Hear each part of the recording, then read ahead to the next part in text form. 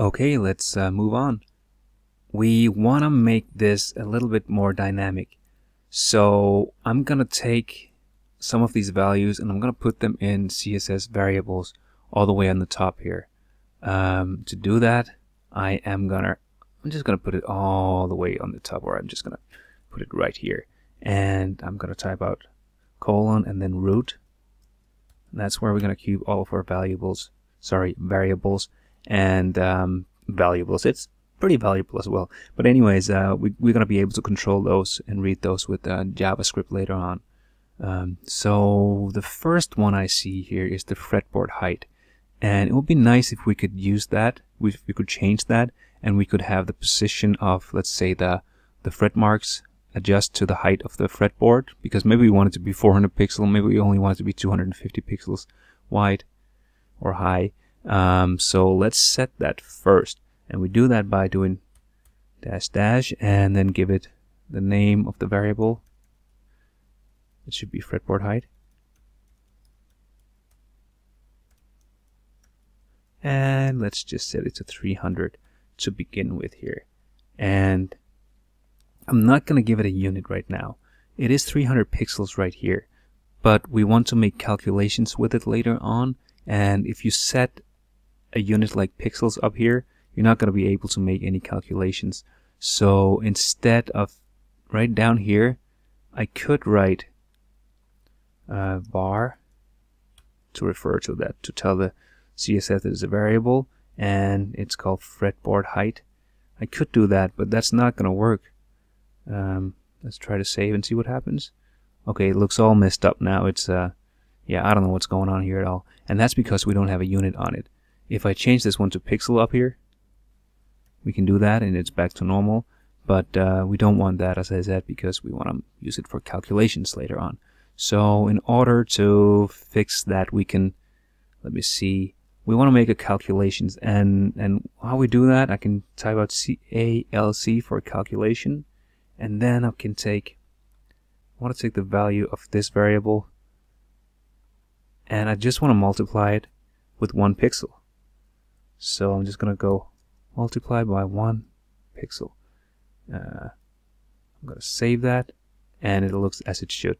So it takes the value of this variable and it just multiplies everything with 1 pixel, so the unit pixels is automatically added. So that's how we're going to do that for now. Another thing I want to add as a variable up here is the number of strings. We don't use that right now, but we will pretty soon. So let's add that. And right now it's a 6-string guitar, so I'm just going to set it to 6. Save that. Then it would be pretty nice to find out the height of this string. If I go down here, we can see this is the string. This is the silver string that we see here, and we gave it a height of 10 pixels and then we pushed it down 22 pixels. But what if we have a different width of the fretboard? What if we have a different amount of strings on the fretboard? Then it should probably be calculated automatically how far we want to push it down. So we should calculate the top position of the string.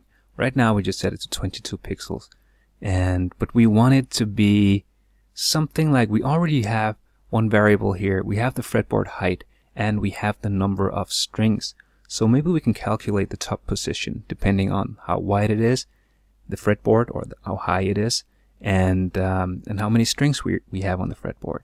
So let's see if we can do that. I'm just going to make a new variable here, and I'm going to call it string top position.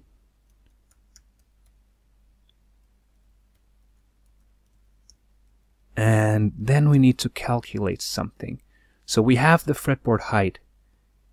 If we divide that by the number of strings, let's see if we can do something like that. So I'm going to take, I want to calculate something.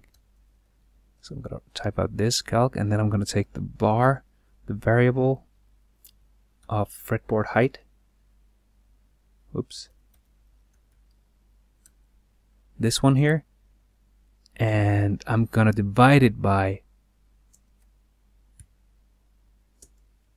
the variable number of strings.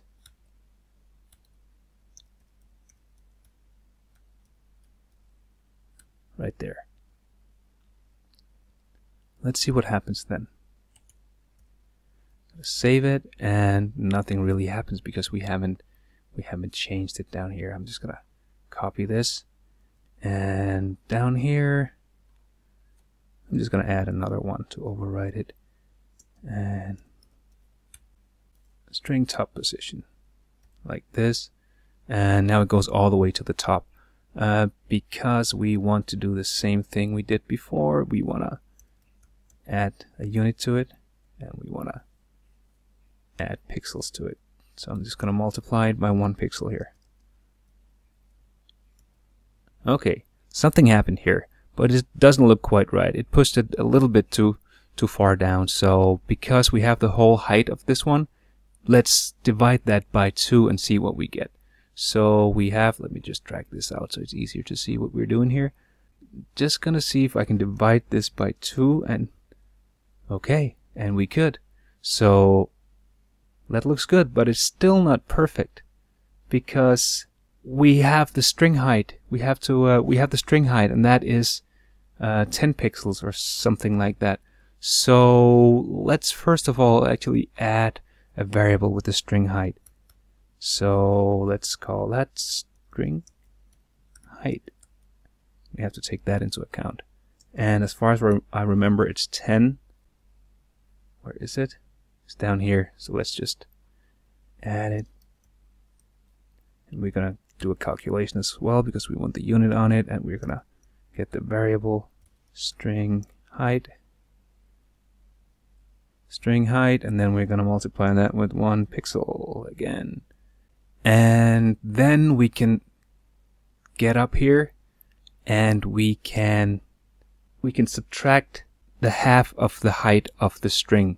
But let's actually, it's going to be so messy if we type that here, if we have to divide that by 2 one more time. So I'm just going to make another variable, and let's call it half string height.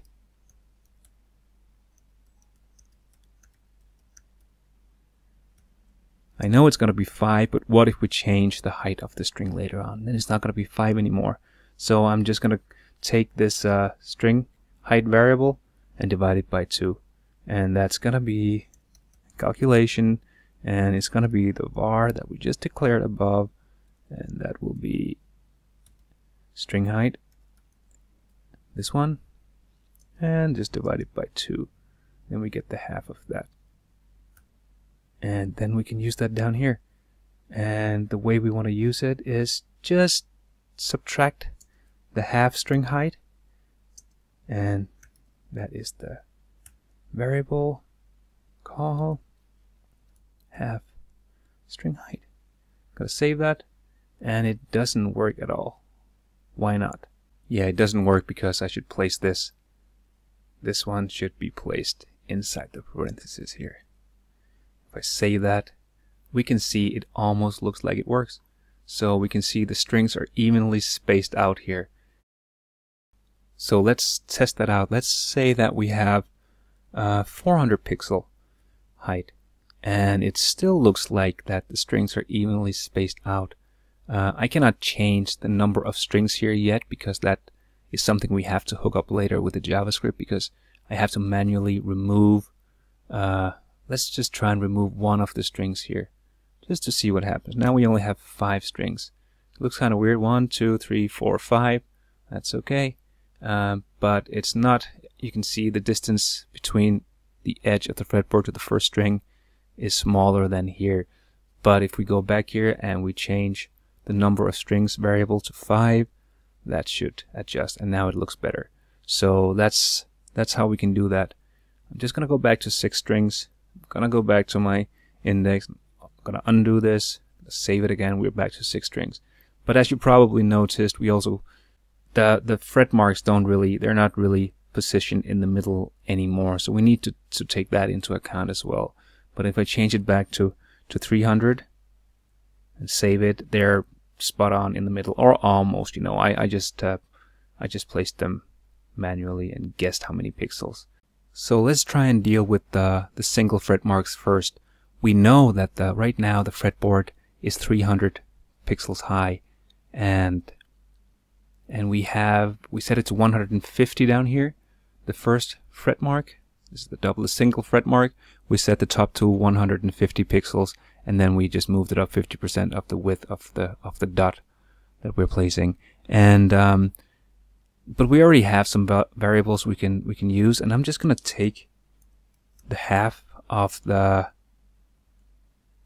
variable where we store the height of the fretboard, and that is fretboard height, and then just divide that by 2, because that's what we did. I'm just gonna save, and it did not work because I need to add some pixels to it here. Times 1 pixel, and now we're back. Now I'm gonna go up here and I'm gonna change this to 400 and see what happens. And as you can see, they're still right in the middle. Let's try 350. It looks like it works, but we have to deal with the double fret marks as well. So let's keep it here, so we have something to work with. That was a pretty easy fix with the single fret marks, but let's think about how we can get the double fret marks to work. I'm going to make some calculations here as well, and I'm going to make a new variable, and I'm going to call it double fret mark position 1.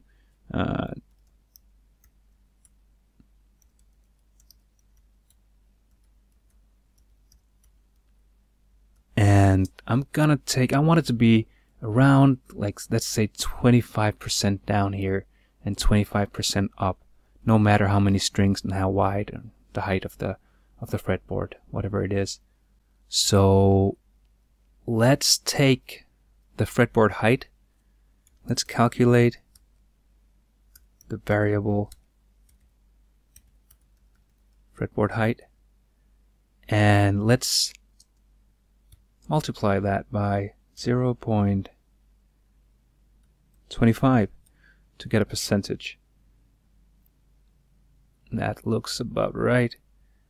And let's see if we can use this one. I'm just going to copy this.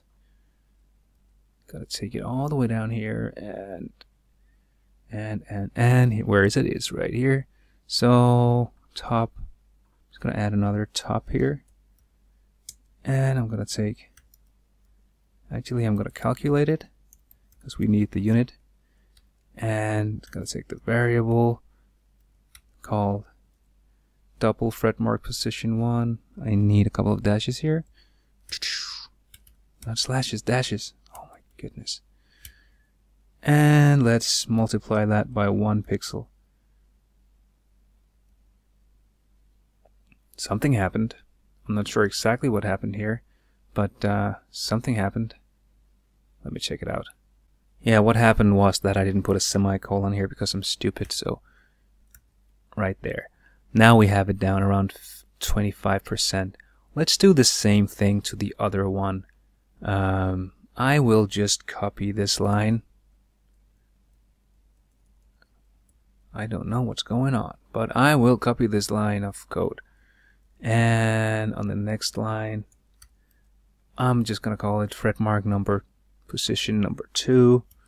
And we want 75 instead of 25. So all we have to do is add it down here. I am going to copy this, and actually I'm going to delete this as well. Don't need that anymore because it works. And I'm going to delete this, and I'm going to put this instead, and that will be the top. I think I have caps lock on, and it's position number 2. And that does not work. It doesn't seem to be working. So yeah, there's a reason that this doesn't work.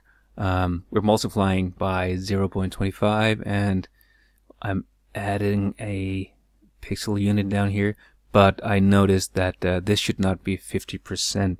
I'm gonna set it to minus 50%, and that will pull them up where they belong. So as you can see, that pulled them up here to the middle. And now it has a height of 350 pixels. So let's change that to 400, and it changes accordingly. They are always in the middle of the fretboard. Let's try 250 just to see. and test it out, and it still works pretty good.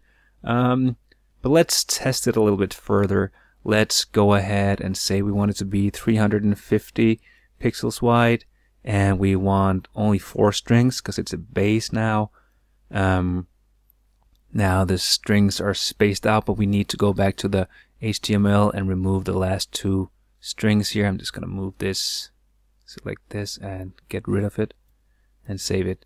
And now you can see that it looks like this instead. We can change the fretboard height one more time to 400, and yeah, it's evenly spaced out, and we are ready to move on to the next phase, which is JavaScript, where we will make it even more dynamic, and we will add the dots with the node names. So when you hover over the fretboard, you can see the names of the nodes where you hover. And another thing we're going to do is all of these divs, all of these strings and nodes, frets, we're going to create those dynamically with JavaScript as well. Join me in the next video.